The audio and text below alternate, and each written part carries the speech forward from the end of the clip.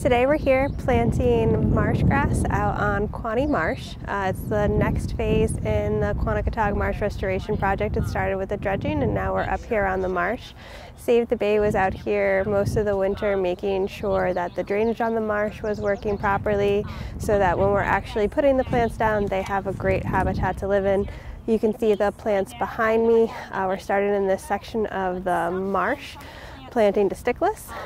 So that's what we'll be doing today, and there'll be volunteers over the next few days planting about 1,700 plants across the marsh. I'm Wenley Ferguson, and I work with Save the Bay, and I coordinate Save the Bay's habitat restoration projects. Save the Bay has been a partner with Coastal Resources Management Council and the Salt Pond Coalition and the town of Charlestown on this restoration effort at Quonochontaug Salt Marsh. We're on the east side of the breachway today, planting some salt marsh grasses, and it's mid-May, May 15th, and this is the first day we started planting the salt marsh grasses. Our role at these projects is to come in and establish drainage and do additional grading after the sediment has been placed on the salt marsh. In December and January of this 4 or 5 months ago, Brennan, the contractor that did the dredging, pumped the sediment onto the marsh and graded it with bulldozers to a design elevation. But just like any project, sediment has moved, and this is pretty fine sediment, so we've come in with a low ground pressure excavator and done, like the grading behind me, that was very hummocky. Their large bulldozers weren't really able to grade down to salt marsh elevation because they were so big. So what we've been able to do with the state's low ground pressure excavator is come up with a final grading plan and allow the groundwater that is trapped in the sand that was placed to drain out. And as well, we developed, as you can see behind me, some swales and drainage channels so that both the groundwater just on the inland side of where the sediment was placed and the salt water, the groundwater can flow out, and then the salt water during some of the higher tide events can flow into the area where the sediment was placed. So that effort has started in February, and we have been out here, it's now May, we've been out here since February grading and using the low ground pressure excavator to dig these larger channels. And then we have been digging by hand small little channels to, again, drain that groundwater from the upland edge or the upper edge of the sediment placement area to give that groundwater a path out. So as any of you who've been living in Rhode Island this spring know, it's been one of the wettest on record and following a very wet fall, so the groundwater table is very high. It's really important to allow that groundwater, give it a path to drain out, or else Phragmites, which is an invasive plant, could colonize the areas. So that's a key component of this phase of the sediment placement. And once we get the plants in, we are going to be, well, probably this summer, it will be more of a wait and see. We'll maintain the creeks and the channels, the small little runnels that we dug. And then we will come out at the end of the growing season and monitor the site. And we'll be partnering with the Estuarine Research Reserve. They will be looking at fish use, looking at the elevations with folks from URI's Environmental Data Center. We're working with the EPA, Atlantic Ecology Division, looking at the soils, and a PhD student from URI is monitoring the soil conditions at each of our vegetation plots. EPA is also testing, putting out seed that was collected from the salt marsh, so all those little dowels that you see in the marsh, that's their plots that they are testing seeding methods. We have been doing some seeding more on a general or a wide-scale basis where we're gathering seed that we collected last fall as well as in the high tide line in the marsh just adjacent to where the sediment was placed and casting it across the area where the sand was placed. This is a very large area, and our salt marsh plants, we have about 16,000 plants to plant over the next 3 to 4 days, but it will only cover a fraction of the surface area. So seeding is another great technique for getting plants established. What we found at Ninigret Sediment Placement Project, the salt marsh restoration effort at Ninigret Pond that was conducted in 2017, is that we had a lot of recolonization with seed, especially the second growing season. So that's what we're hoping to see here at the Quonnie Marsh. And even today, I noticed in the rack line where marsh grass and debris got swept up or washed up with the last big tide, we can see tiny little salicornia or pickleweed plants beginning to get established. So that's a good sign. That's an early colonizer of a salt marsh. So you can see here where I'm standing on sand that was pumped onto the marsh and graded into the upper edge. And just inland of me is a low point that we wanted to make sure that that groundwater didn't get trapped. So that's why we excavated this by hand, a little channel for that water to drain out.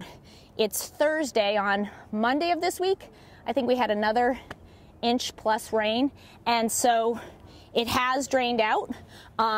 So that's important for any plants in this area. If I'm digging here, the soil is looking pretty good for root growth. If in areas that aren't well drained, you get that anoxic black layer very close to the surface, and that is not good for root growth. So this is looking a lot healthier than it did a few weeks ago before we excavated this small little creek to drain the groundwater out. You could see like little snail shells. And this is not a surprise here, Bob, where I notice this is a little bit of a depression, and you can smell that soil. And if you look down here, see how close to the surface, it's probably only a centimeter below the surface, is that anoxic layer of soil.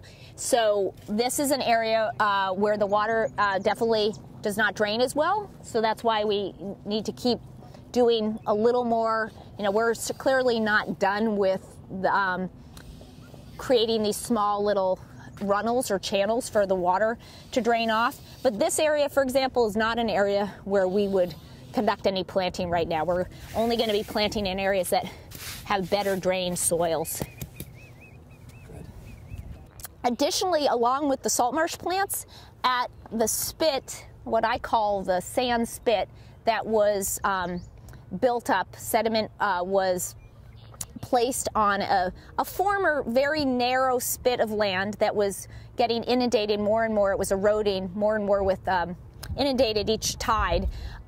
We built up the elevation of that with the sediment that was dredged from the breachway, and this February we started planting beach grass, so dune grass, on that peninsula, and the goal there was to both stabilize the sand right after it was placed, because of course dry sand can get windswept, and also the goal was to create a little bit of a dune habitat. And that area where the spit is located is a wonderful public access area that's been developed as part of this restoration project. The area where we're doing the salt marsh planting, our goal is to try to limit public access to this area because it's a restoration in progress. But meanwhile, we have a whole new area where the public can access and get to the shoreline here at the Quonochontaug Breachway. So a similar effort was done on the west side of the breachway. Sediment was placed over there as well. We have done beach grass planting there, as well as we have the low ground pressure excavator digging some swales to drain that groundwater off the marsh. And at that site, because of our the limited amount of plants we have, that site's going to be an area where we only do seeding, and we can see how, compare the recolonization of the two areas, the west side versus the east side. So it's what we've learned at Ninigret, these are projects that take many years of both monitoring to determine effectiveness and how the habitat is responding, as well as maintaining these creeks and runnels requires significant maintenance after every single big rainstorm and large tide events. So maintenance of these projects is definitely a key component until the site's stabilized and it's recolonized with vegetation, and that vegetation can help hold that sand in place. So you'll probably be seeing us out here for at least the next 5 years. At Ninigret, we're on year 3, and we're looking at least another 3 years of monitoring and adaptive management and maintenance. I'm Caitlin Chafee. I'm a policy analyst at the Coastal Resources Management Council. We are kind of the lead agency for this project. We're the Coastal Zone Management Agency for Rhode Island. So we secured the funding and are managing the grants and all the contracts that are involved. We managed and oversaw phase 1 of this project, which involved getting a marine contractor, and we worked with JF Brennan. They're out of La Crosse, Wisconsin. So they came in with hydraulic dredges, 2 of them, and deployed them in the channel of the pond over here and right inside the channel, and dredged. They have a cutter head that disturbs the sediment, then it gets sucked through a pipe.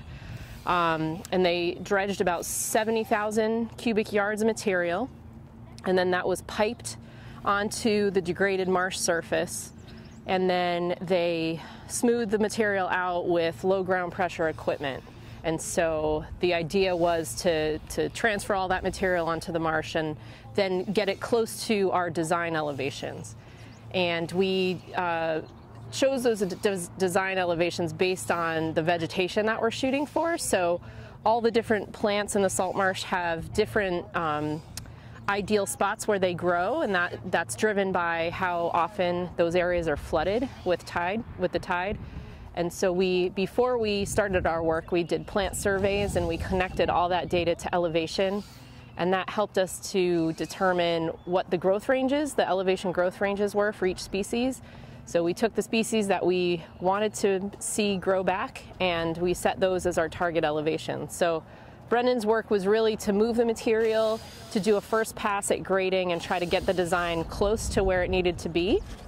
And then after they left the site, Save the Bay came in and have been fine-tuning that work ever since. So they're working with much smaller equipment, making really fine adjustments to the grades and the elevations. They've been installing the drainage creeks that you see over here to help maintain drainage and prevent water from ponding on the marsh, which was kind of what causes the problems in the first place. And so this is really phase 2. And we really couldn't do it without both teams of people. So Brennan was a great contractor to work with. They have the right equipment, but it's really necessary to have that kind of second pass where you can fine-tune things and see where things are settling out and go back and kind of fix whatever needs to be fixed. So Save the Bay has been great helping us with that, and then they're of course leading the planting effort, which is starting now. So if all goes well, we'll hopefully see some natural regrowth this year, but if it's anything like the project over in Ninigret that we did, and that was done in 2017, really next year is when things will probably start to take off in terms of plant growth. So fingers crossed that'll happen at Quonnie as well. My name is Suzanne Payton, and I'm a biologist with the U.S. Fish and Wildlife Service in the Southern New England Coastal Program here in Rhode Island. So the U.S. Fish and Wildlife Service was very interested in salt marsh restoration and is working on salt marsh restoration across the region from Maine to Virginia, where we work with partners. In this situation, we obviously are working with the CRMC and Save the Bay and NOAA, who is the funder for this project, and a bunch of other partners, Salt Ponds Coalition, and all of the other partners, DEM, who's the landowner, to restore the site. The Fish and Wildlife Service has been very concerned about a species called the salt marsh sparrow. It's a species that nests only in coastal salt marshes. Their entire worldwide distribution is between Maine and Virginia in the U.S., and then they spend the winter in the southern part of the United States. So we have a big responsibility here in the Northeast for that species. And we have recent research coming out of several universities, including the University of Connecticut, is showing that their populations have declined by 85% in the last 20 years. And much of that is due to habitat loss. So what they need for habitat is the high marsh vegetation, we call it, what people refer to as the marsh hay. And it's in those portions of the marsh that only flood typically a few times out of each month. And that allows the birds enough time to mate and lay their eggs and raise their chicks until those chicks are big enough and strong enough to climb up out of the nest when the next high tide comes in. So they're supremely adapted to nesting in this specific habitat type. But over time, as sea level has started to rise at a more rapid pace, it's outpacing the marsh's ability to keep up. So the elevation of the marsh relative to the tide is slowly decreasing. And what we've seen is that those marsh hay communities are transitioning to a more salt-tolerant low marsh community. So the plants that typically would just be along the creek edges and in those areas that flood, the lower elevation areas that flood with each high tide, those plants are displacing and replacing the plants that are less salt tolerant. So this site at Quonnie had, I believe, almost no, there might have been, I remember walking out here, there were some small, really small patches of vegetation, but there was essentially no remaining habitat that was suitable for the salt marsh sparrow to nest in. So this site was selected to receive sediment, and the idea is that we'll build the elevation of the marsh, help it to revegetate. In some places where it's just a thin layer of sediment, we expect the marsh vegetation to grow right up through. And in other places, we're going to be planting to jumpstart the vegetation. Hopefully within 5 to 10 years. You know, this hasn't been done in Rhode Island much. We have a few sites, the National Wildlife Refuge conducted a few thin layer sediment placement projects over the last several years. And then there's a site at Ninigret that the CRMC working with partners also did a couple of years ago. So this is relatively new, and we are hoping that we'll learn a lot from it. So we have a lot of researchers from the EPA and the University of Rhode Island and others really tracking and monitoring the vegetation. We'll be monitoring the birds. We're monitoring the salinities and how the elevations change over time, if the sediment's compacting or shifting. So there's a whole monitoring plan and a whole lot of partners working together to learn as much as we can to try and perfect this technique so that we can use it to help our marshes keep up into the future. So we'll still have marshes here in Rhode Island and elsewhere. And hopefully we'll have the right kind of marshes that the salt marsh sparrow can use so that we don't risk losing them altogether.